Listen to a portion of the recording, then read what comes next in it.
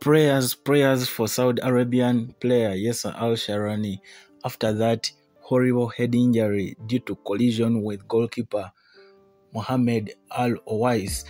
Well, guys, Saudi Arabia is leading the game by 2-1, and surely we hope they can hold on and pick up all 3 points against Argentina in the FIFA World Cup Qatar 2022. But so bad, very horrible scenes right there. Actually, not even good enough to see because it was a horrible collision with goalkeeper Mohammed Alowais right there. But surely we hope he's gonna respond because the medical team was right there in place quickly to attend to him. But what an injury. I mean, very horrible.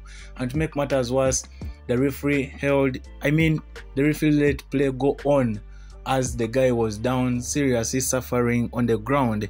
But we hope he's gonna get back very, very soon.